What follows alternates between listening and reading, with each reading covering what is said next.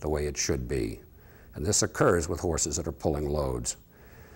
So when he puts his foot on the ground, the load comes on, the carpus suddenly extends like that, and that snaps this check ligament just like you're snapping a whip, and tears it. It's an interesting observation, historical observation, that back in the days of draft horses, carriage horses, cavalry, military horses, that most tendon damage was to this inferior check ligament. Damage to the superficial flexor, the so-called bowed tendon, was seen mostly in racing horses. Today, we don't see check ligament, deep check ligament damage all that often, because we don't have cavalry, very few draft horses, except with the contest pulling horses, for example, and they do tend to snap this check ligament because of the foot coming on the ground with the carpus in this bent position, so that it suddenly snaps and whips that. I can't actually whip it. You need a lot more force than I can exert.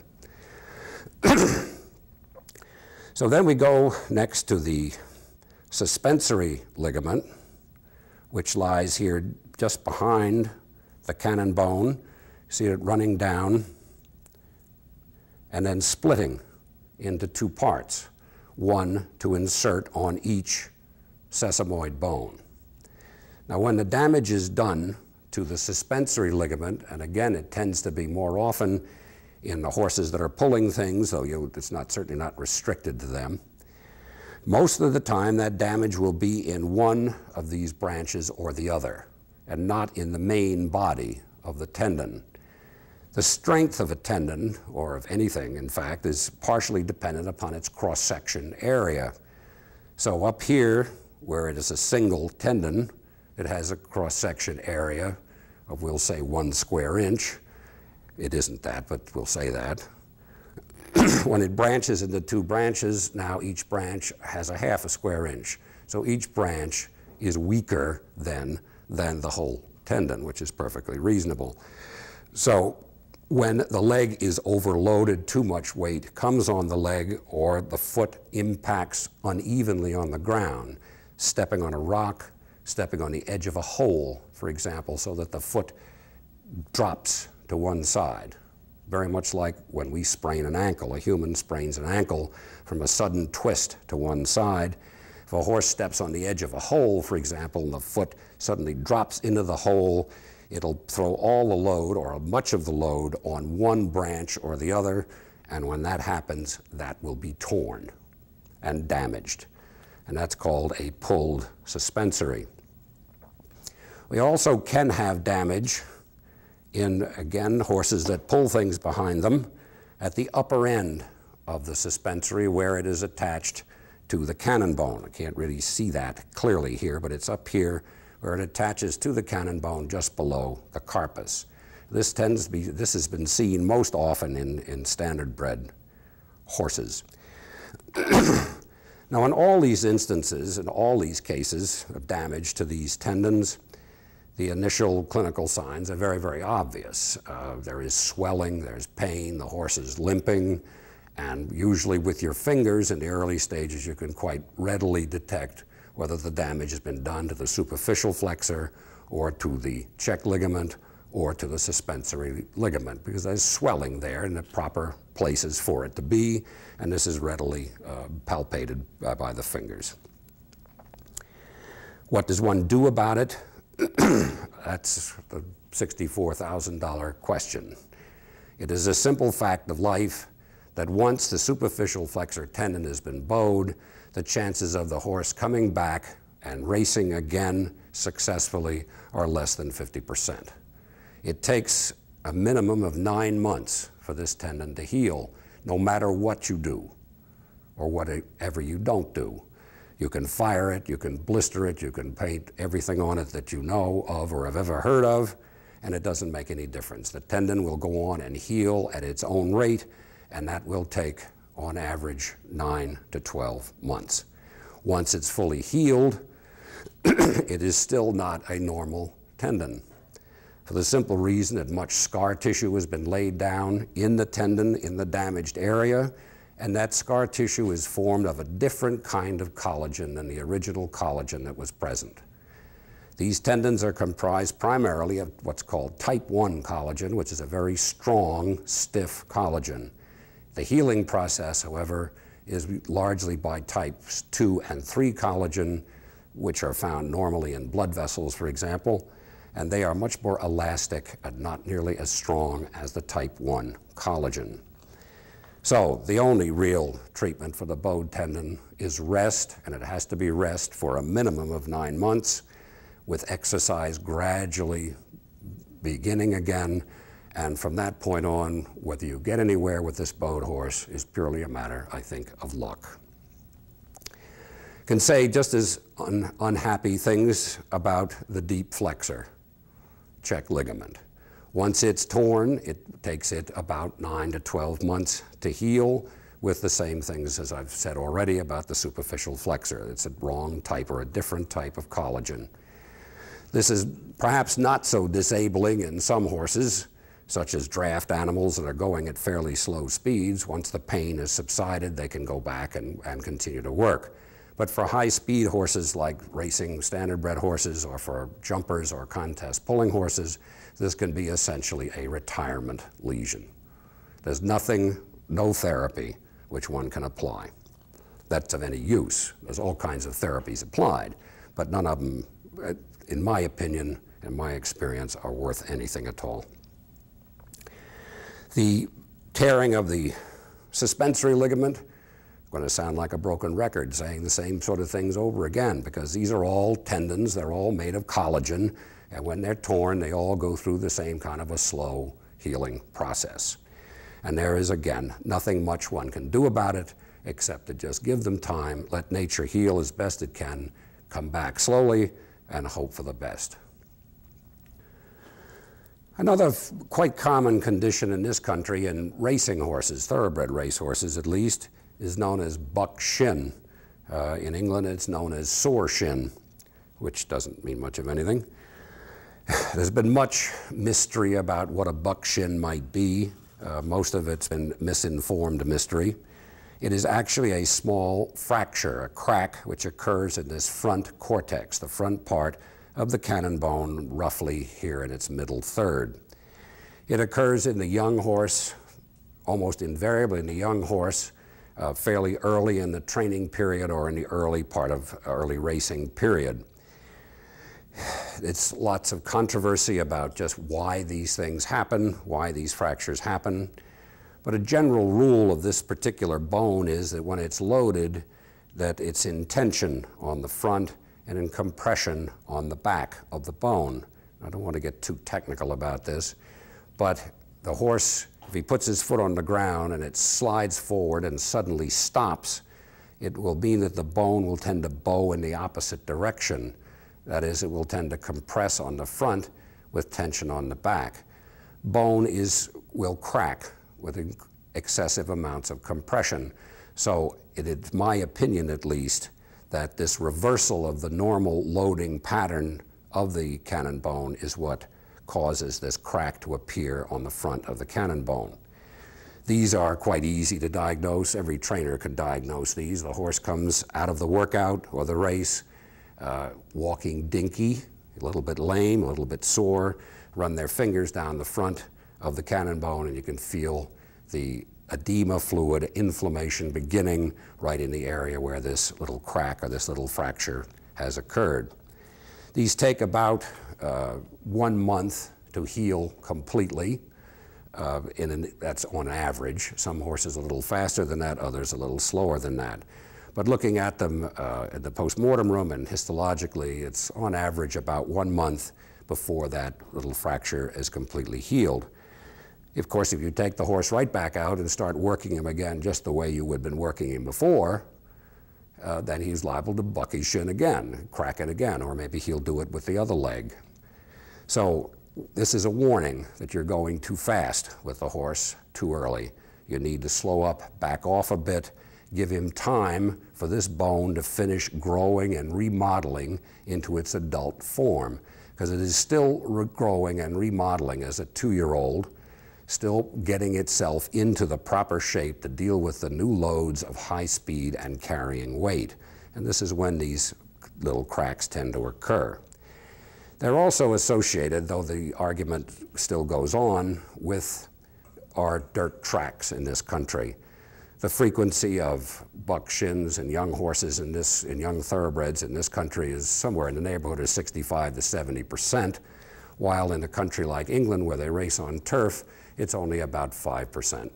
So there's an obvious difference, and it's related to the kinds of surfaces upon which we race our horses. Dirt tracks are not particularly good for shins. There have been instances of English horses or Irish horses, French horses that have been racing on turf all their lives, get to be about 3 or 4 years of age and be shipped to this country to work and race, and they will buck their shins as 3- and 4-year-olds when they meet our dirt track conditions.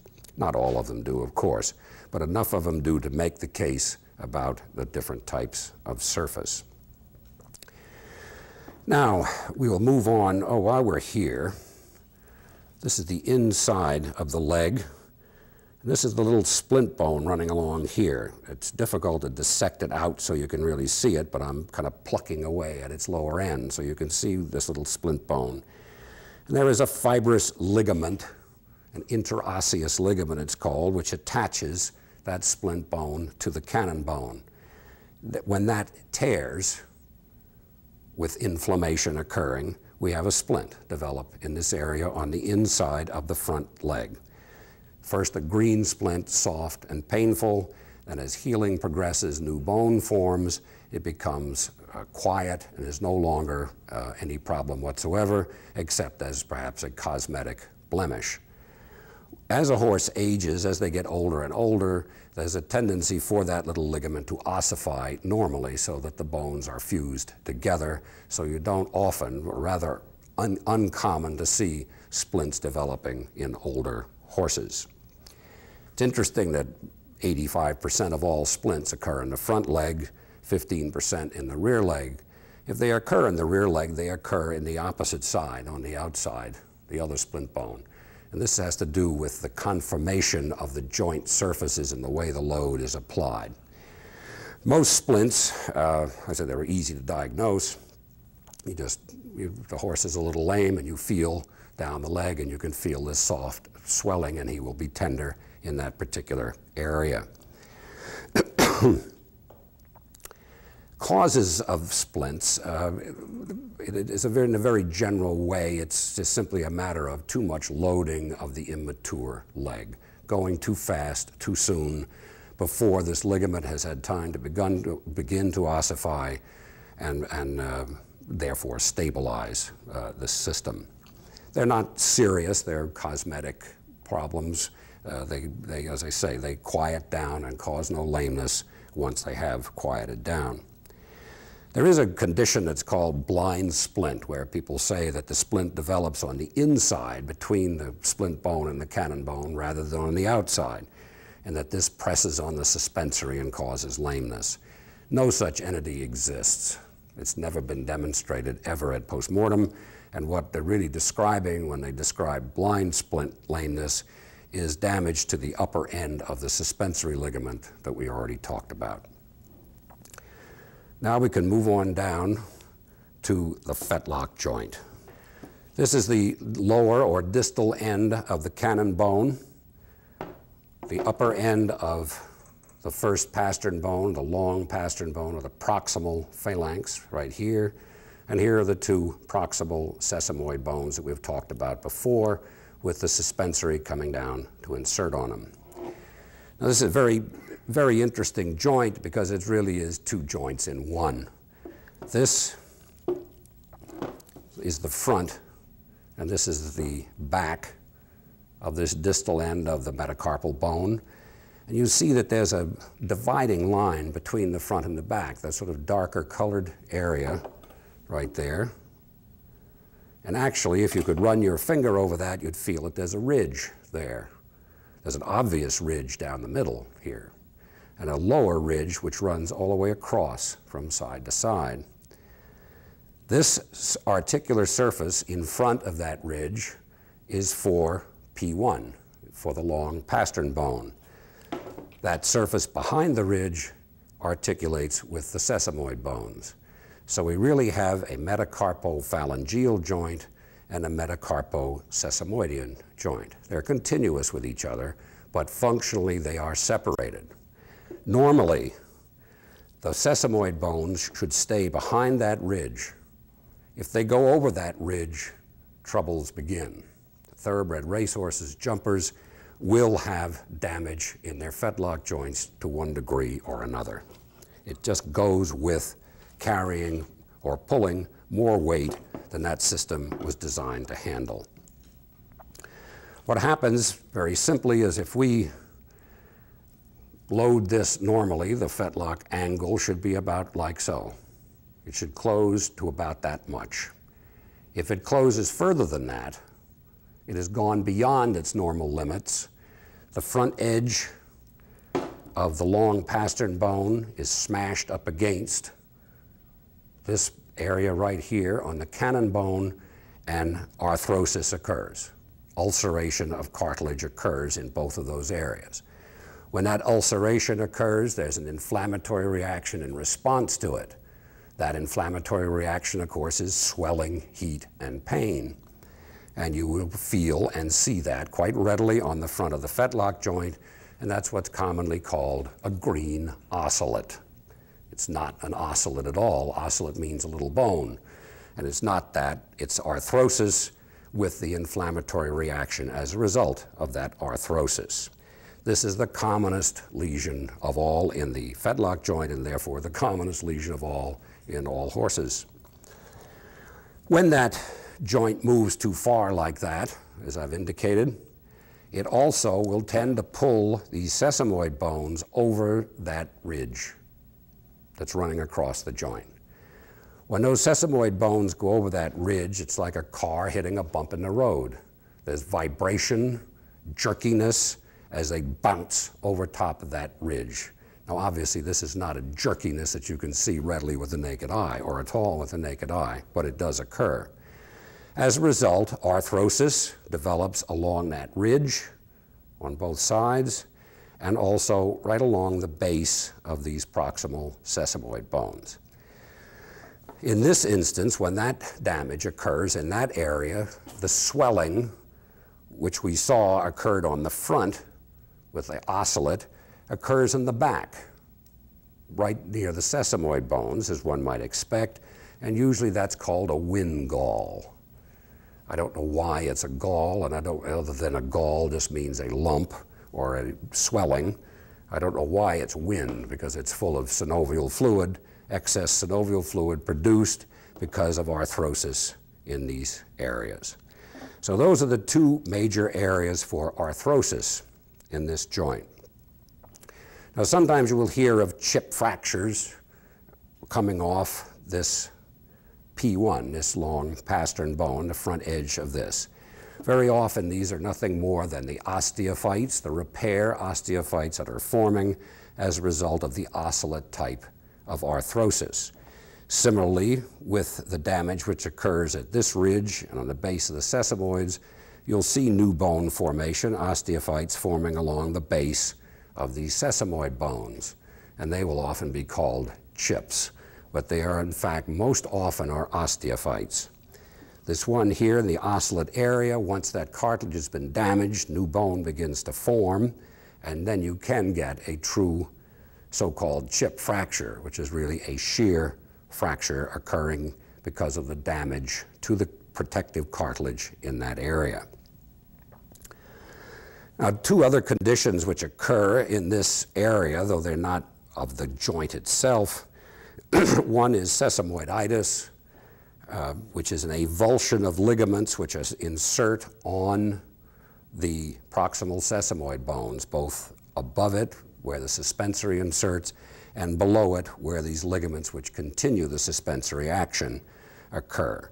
This again is related to too much movement, too much dorsiflexion, as I call it, too much, some people call it extension, of this fetlock joint. If that over dorsiflexion or too much extension of that joint occurs too quickly, very, very quickly, it pulls these sesamoid bones over the ridges very fast.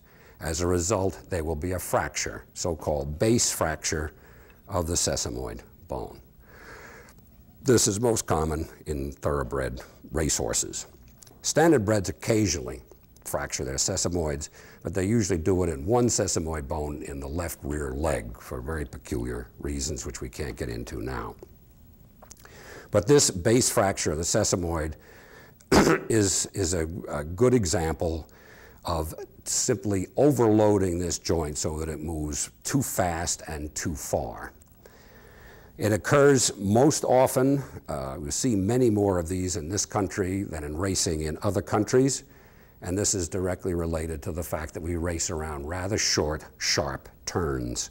In England, Ireland, France, where they tend to run around long dogleg turns or even whole races on the straightaway, sesamoid bone fractures are quite uncommon, but they are quite common in this country. In fact, they are the primary lesion in most cases of breakdown of horses on the racetrack. A good example of such an event was a match race some years ago, and I'll not use names, but two horses, very good horses, were racing against each other. The one horse was, as they were coming down a straight, the one horse was bumping up against the other one. In fact, that horse was on a round gallop, so which is an unstable kind of gallop. Finally, the other horse moved away. This horse came over to bump again, and there was nobody there to bump, so simply overloaded the fetlock joint on that side and smashed both sesamoid bones. You could virtually see them break on the videotape of the patrol films. Concerning treatment of these problems of the fetlock joint, I'm afraid I have the same sad sort of stories to tell as I have about other treatments. Arthrosis cannot be healed by any human intervention or any medicines of any sort. Healing must just take place in due course, which, as we've mentioned already with the carpus, takes time. It has to be scar tissue formed, and then that scar tissue will gradually become a particular type of cartilage called fibrocartilage, but it will never get back to being the normal hyaline cartilage again.